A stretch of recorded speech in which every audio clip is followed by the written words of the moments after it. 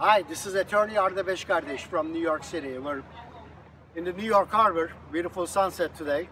And today I'll talk to you about the creatives, artists, and the visa options of the artists in the United States.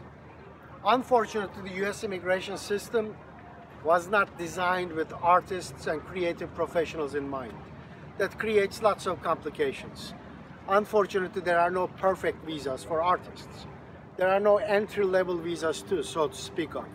So we try to put the artists in different categories. There are a couple of them designated for artists, but usually with extraordinary ability. So I'll talk to you about that. Basically, the main employment visa in the United States, as you've seen in my other videos, is the H-1B visa. H-1B is usually not appropriate for artists.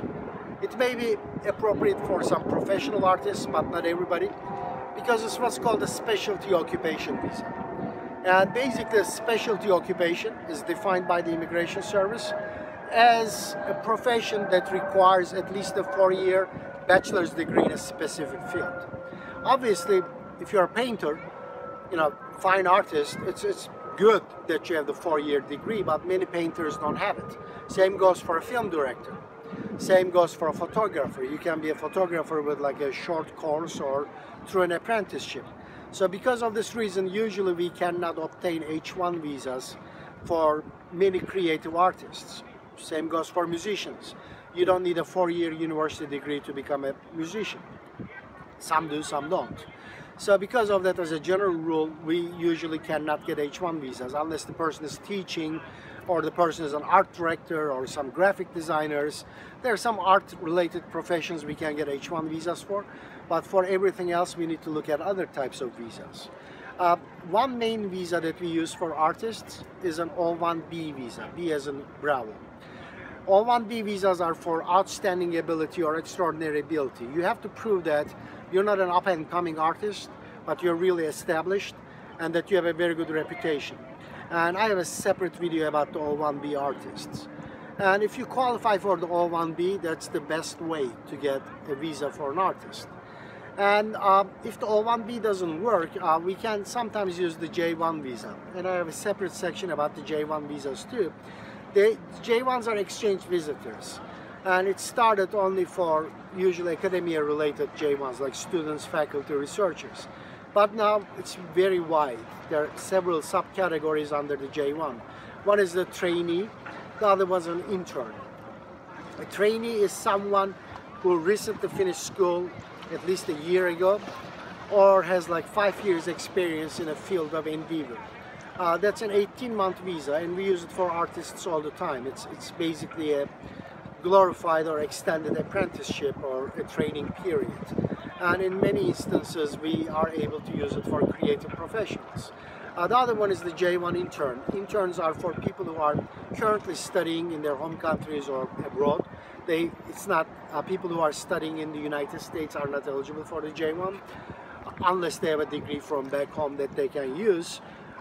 That's usually good for 12 months, and it's basically an internship visa. You can do it in the summers, or you can do it for 12 months, take a gap from your studies, or you can do it right after you graduate, within the first year of your graduation from your program in your home country or in abroad.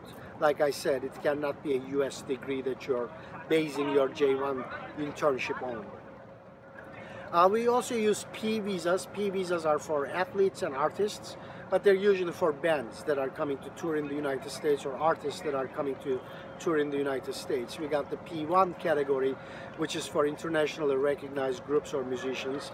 And they are usually used for tours or recording. They're usually good for up to 3 years. Or there's the P3 classification, which is for culturally unique artists.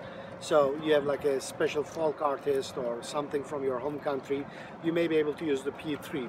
And we can bring their essential sport personnel under the S category, P1S, P3S, P2S. P2s are usually for athletes, and P1s can be used for athletes as well. And I'll have a separate section on the P1 process as well. There's also the Q classification, which is established cultural exchange programs. They're usually for festivals. I use it for festivals all the time. And you may come to the United States under the Q classification as an artist. and I will have a separate video about the Q classification as well. In a nutshell, there are not many options for the artists, but there are always solutions. The O1B obviously is a main contender. H1 in some instances may be able to work, but for the limitations of the H1, please watch the H1 video. The P visa may work, the J visa may work, and the Q visa may work. Thank you very much for listening to me, and you'll find more details about this visa classifications in our other videos.